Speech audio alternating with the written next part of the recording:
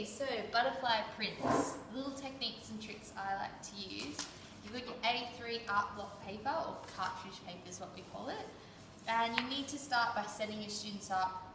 Newspaper on the bottom, it's sure to get messy. I did, they're going to. And I just fill a little tray, probably one per student. So you'll need, I don't know, 25 of these. I just use primary colours, yellow, red and blue. And if you have the pots of spoons, you can just go around. If they do 2 prints, just fill up as they go. And try and give them some structure by demonstrating first. So this idea.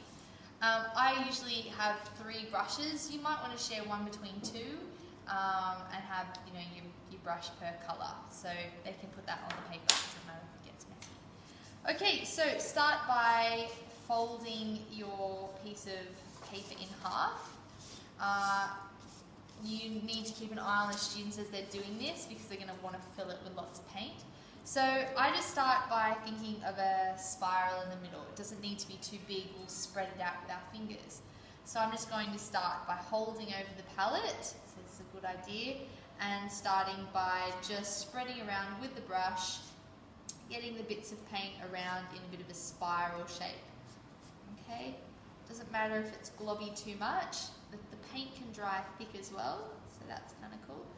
Okay, so I've got my red, maybe hold it over, my blue, I'm also going to start to go to the sides a little bit. This idea of the circle with the little wings is for those butterfly wings. So we'll see how that goes. And yellow. Depending where you want it. This yellow is quite thick too.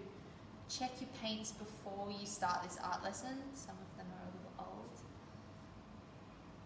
You can put that there. A little bit, that's quite a lot of paint. Okay. This is probably alright, we'll see how that goes. So once that's done, we fold over. The kids can't leave it like that for ages. If it starts to dry, your paper dries together and then you got all sorts of issues.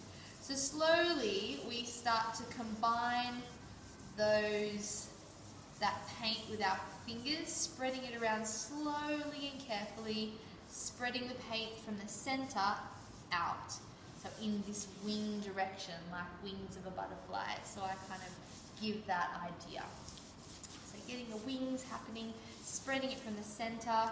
If your paper is starting to, we're pushing it away, just, straighten it back up. You can also open it. The kids can start to see their butterflies. They can also go back, shut it. I usually do that once or twice. And we need to create the bodies of the butterflies. So this is where we bring it from the center. So we start with the butterfly in this direction and then we bring it out to create the body. So starting like that. Another really great technique is using the back of the pencil to start creating patterns. So to do that, from the center of the fold, not pushing too hard, we start to create some secret lines or patterns.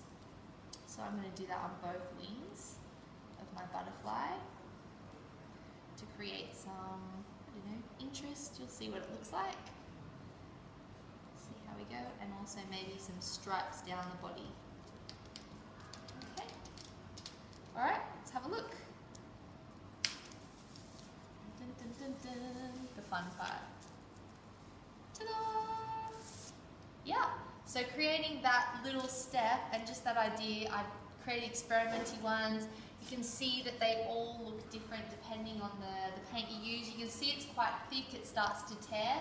So as soon as they're done, have a designated space to let it dry on the table or leave it there, and at lunchtime you can move them somewhere else.